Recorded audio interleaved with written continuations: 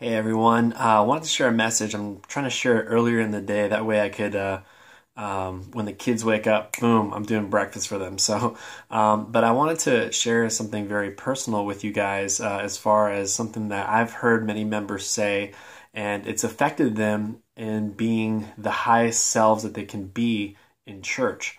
And what I'm talking about is denying the bishop or whoever calls you to do a sacrament talk. And I've only done it once since 2006, and I don't remember why it was. I believe it was because I was going through a lot of trials, and oh, that's what it was. I was going through a lot of trials. I was going through a few things, and so I made the excuse up in my mind that the Lord would understand if I can just bow out. And to be honest, I felt guilty, and I still to this day regret it because I feel like someone told me this, some member told me this, but basically these talks aren't for the listeners, but for the teacher.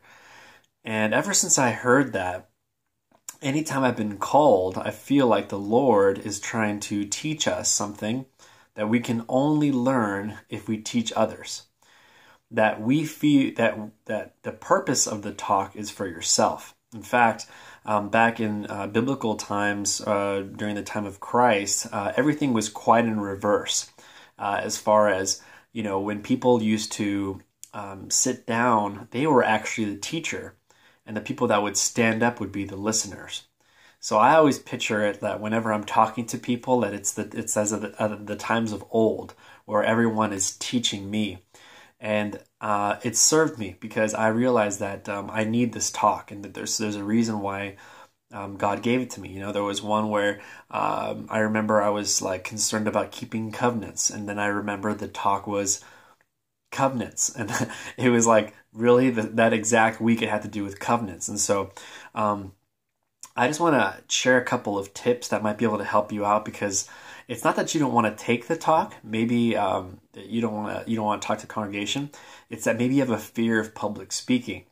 Maybe it is true that the people would rather die, would actually take their life instead of speaking in public. And I respect that, because that fear came from somewhere. Because really the only innate fears that we have are fear of falling and fear of dying. Those are the ones that we've been programmed. The rest has been altered by our own perceptions, and but those are the only two natural ones that we actually have and inherit, because we're human. But everything else, like I said, is programmed. And so at some point you said that people don't care about what I say, or I don't influence people, or I don't affect people, or I'm scared in front of people because what if they are offended about what I say? Different things like that. Something you planted in your brain a while back, and now it's consistently following you around to the point where you would deny a leader from the church a way to serve the people in the ward. So I'm going to try to take away some of those things to help you out, because I feel for you.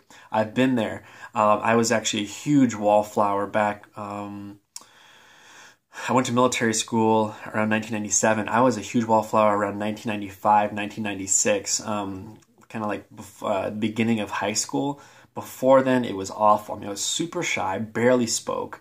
I was just a really, really quiet guy, just walking around and observing things, and people would kind of mess with me, but hey, you don't talk that much. So that was me. So if I were LDS at that time and a bishop said, hey, you need to go speak, it would be over. I would say, no, I'm not. Definitely not doing that. So I want to talk to you who have turned down a leader from church and said, you know what, I can't do it. And you made up some excuse to not speak. And I'm just letting you know that you missed out. You missed out on a huge opportunity to not only serve the Lord, but serve people around you. And you would have acquired new wisdom that you wouldn't be able to receive anywhere else. So I just want to give you like 2 or 3 tips, and hopefully this helps out. So one of them is take the calling. Take the calling to volunteer. I'm just going to talk to you from the heart. I didn't write anything down. I just want to speak to you as a friend.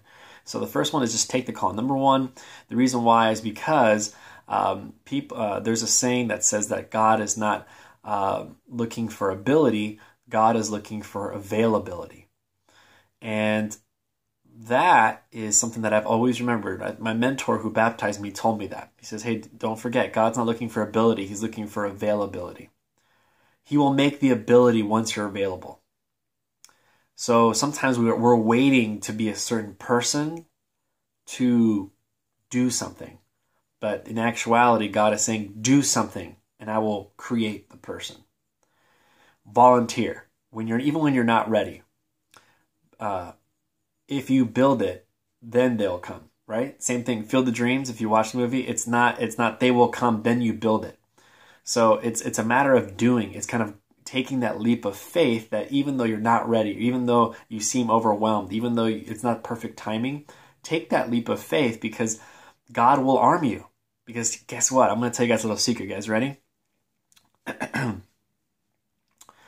God loves you and the people you're going to talk to more than you love yourself and more than you'll ever love anybody else that you're talking to. If you're a missionary, guess what? You love your investigators, right? Guess what? God loves those investigators more perfectly than you do. So, even if you try to get in the way, instead of God coming down himself, he needs you. That's it. You're just a wire. He wants you to be like the glove, and he is the hand. You see, because if he just showed up, first of all, we wouldn't be able to withhold his presence unless we were translated. But besides that point, he needs us to go down there, us to go around. It's like Elder Uchtdorf once said, like he was talking about a statue with Christ with no hands. See, we are the hands. So that's number one. Just take that leap of faith, number one. Number two, do your research on sacrament talks. I read a book. I'm going to show you my iPad here. It's called Amen. Okay, I found it at Desert Books. Like I said, I'm not endorsing this. I'm not someone who knows Celeste Elaine Waite, the author, but I read this book. It says, Amen. Speak in church with purpose and peace. Hey, when I was a new convert, guess what I read? I read Amen because I was like, hey, I want to speak in church with purpose and peace. And guess what? I've learned these great lessons from this lady, and it was amazing. It was I learned a lot of great things, and I felt more confident in speaking. So I would definitely read Amen. It's called Speaking in Church with Purpose and Peace by Celeste Elaine Witt. So that's a good one. The second one that totally flipped my world around on how to speak publicly, because a lot of you guys actually, when I see you guys go on the pulpit, you guys actually share a really good talk, but for some reason you're excusing yourself. You're saying, hey guys, I'm not really good at talking and speaking, and or the bishops asked me to speak, and guys, stop. You're already tuning everybody out, and then guess what happens after that? Has the most amazing message. Why are you sulking? Why are you hard on yourself? Stop. You're tuning everybody out in the beginning. You're cutting people off, and you have an amazing message, and you did amazing. And you don't believe me when I come to you and tell you, you did amazing. I want to shake you. You did amazing. Stop. But anyway, there's a book called How to Develop Self-Confidence and Influence People by Public Speaking by Dale Carnegie. Amazing book. Again, How to Develop Self-Confidence and Influence People by Public Speaking by Dale Carnegie. If you read those two books just alone, you would have definitely a better outcome as far as public speaking and taking sacrament talks or teaching your class. Another thing that I do, and this is the last thing, is I pray. Obviously I pray for that God may use me, that I may get out of my own way. Another thing that I do is I visualize. Some people are like, it's very controversial, The Secret and things like that. I don't find it, or the law of attraction. I don't find it, I find that every law was obviously created by God. I know that the words I am are very powerful, and that you can visualize and kind of see everyone, appreciating your words in your mind. You can see everyone appreciating your words, laughing when you laugh, understanding when you want to speak something powerful, honing in on the power of silence, remembering everything you learned, speaking with poise and confidence. So you can visualize that, so that when you go up there, it's already done in your mind. And so when you go up there, all of a sudden, you have all those things, because where the brain goes, you go. Where your heart goes, you go. So I also recommend, like I said, fasting. Every time I used to speak, I would always fast. Why? Because in the scriptures, time and time again, Jesus either rebukes his disciples and says, you didn't fast. Like, you didn't heal that person because you didn't fast. He was basically saying the way that you gain this energy and spiritual power is if you privately fast and let God know, I'm serious. I want to starve my body so I can feed my spirit. In the Doctrine and Covenants, it talks about fasting. Is another word for fasting is rejoicing. Imagine a spirit. What would an angel look like if they were rejoicing? What would a spirit look like on a pulpit rejoicing? Have you looked at yourself? Well, this is the time. You could actually have the Spirit rejoice inside of you while you're speaking, and people can feel your enthusiasm.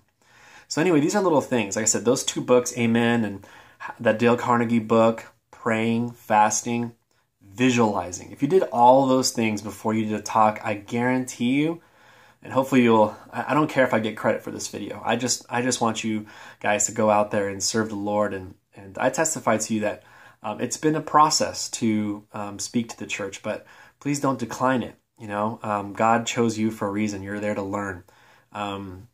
You will be your own greatest teacher by taking these small little assignments from the chosen servants of God. And so I'm grateful for being able to share and teach messages, because in the end, we win. We get the most out of it. So for those people who have ever shied away, that's the past. Just forget about it. Just from now on, do some work on yourself. Pray, fast, visualize, do all those things, and try it again. It's a new day today. So just try it. And hopefully, like I said, I've had really great experiences. I testify to you that the Lord will give us a higher portion of the Spirit as we just raise our hands for availability. And I testify to you of that God lives and that Jesus Christ wants us to serve his children. In the name of Jesus Christ, amen.